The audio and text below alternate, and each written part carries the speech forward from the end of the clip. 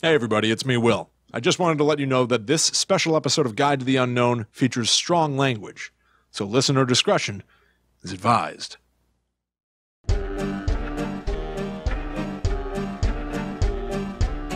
Hey guys, it's Kristen. And it's me, William. And we are popping in to tell you about a new podcast that you should definitely check out, because if you like us, one of us produced it. That's right, yeah. I've been working for the past year almost on a show called Earthbreak, a few suggestions for survival with additional hints and tips about how to make yourself more comfortable during the alien apocalypse. It's written by Morgan Ormond. It's starring Jenny Slate. Yeah, she's a celeb. Yeah, she is. I lost it. And directed by Katz. I'm very proud of this show. I'm so excited that it is finally out right now. It is out. You can go subscribe on Apple Podcasts, wherever you listen to shows, and you'll get the first 2 episodes. I really hope that you'll do it and enjoy it. It's about one woman alone at the end of the world. She's struggling to survive, and then something happens that changes the way that she, looks at her fate. Yeah, totally. It's super good. I've heard the first 2 episodes already, and it's funny, it's scary, and it's heartbreaking all at the same time. It's really, really good. I really hope you'll enjoy it. It's a show that's very unlike other, audio dramas that exist out there. Yeah. We made it in a really crazily unconventional way. That's one of the coolest things about it to me. Yeah, we rented a farm in the middle of nowhere, essentially, and Jenny Slate had a backpack full of supplies and a real crowbar strapped to the side, and we had her running up and down the road. She threw herself on the ground.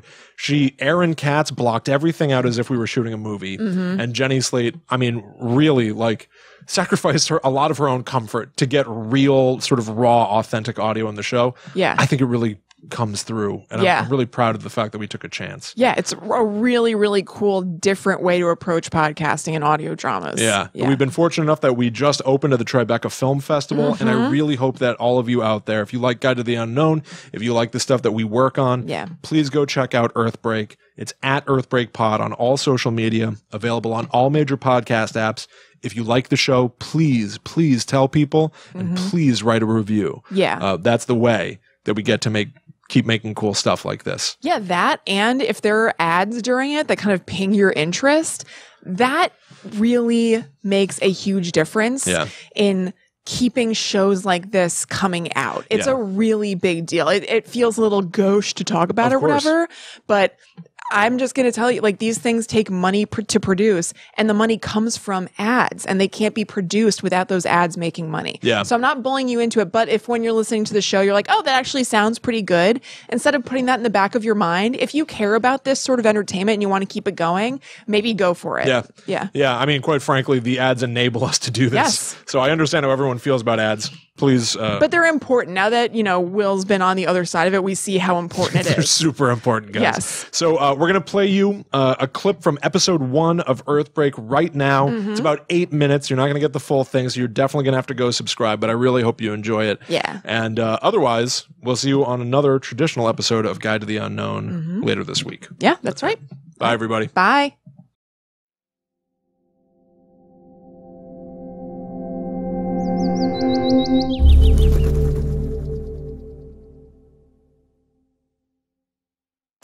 Testing. Testing. Testing. Testing. 1, 2, 3. I can't believe this thing still works.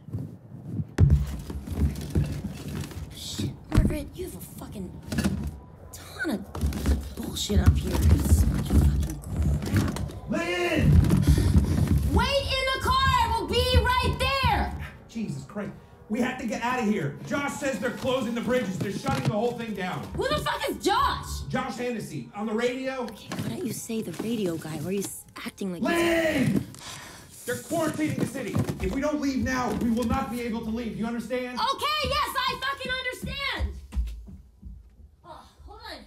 I'm gonna grab one thing.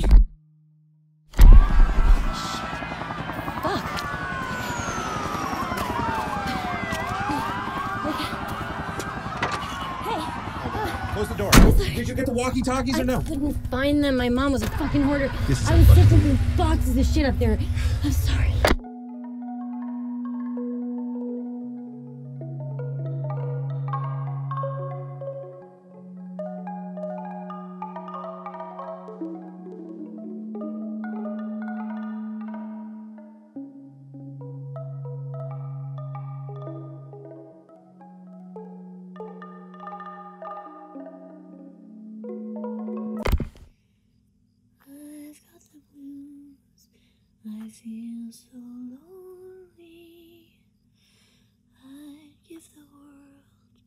If I could only make you understand.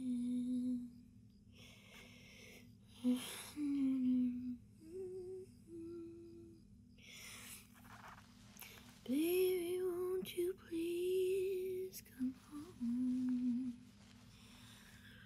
Baby, won't you please come home?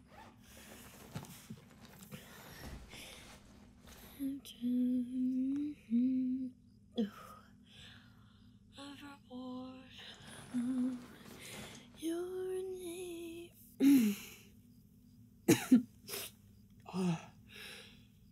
Oh man, I can't tell if I'm sick or hungry. Oh, but I really think I'm sick. Oh, I think I'm gonna throw up. Oh.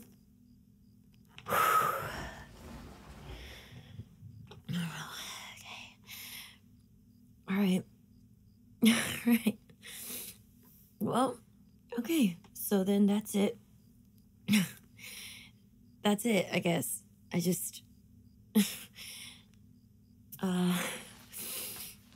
it shouldn't be too long now. If I'm starting to throw up, it's not going to be that long. I thought maybe that I was immune, but turns out maybe I just took a little bit longer to get sick.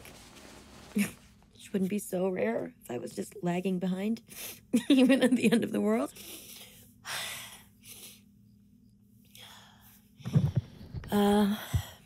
Hi, hello.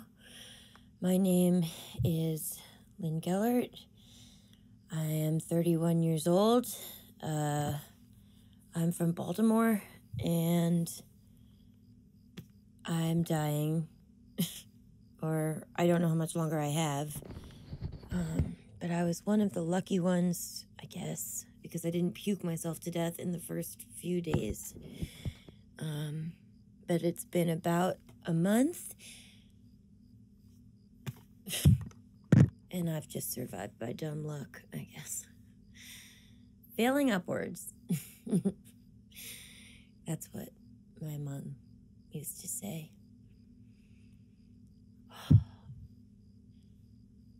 Maybe I am hungry.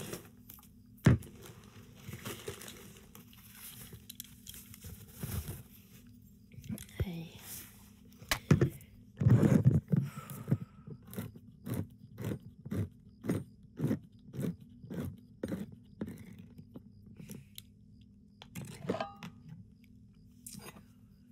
Man, if only Margaret could see this. Margaret is my mother, was my mother.